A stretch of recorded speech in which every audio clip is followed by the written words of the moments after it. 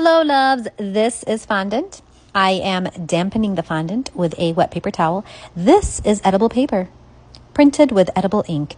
And I place it on the fondant, and I get a little cookie cutter, and I just cut them out into like button tops. And it's all edible.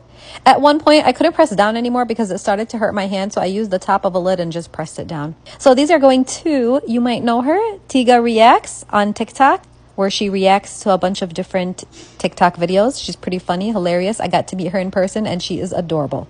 I hope she reacts to this.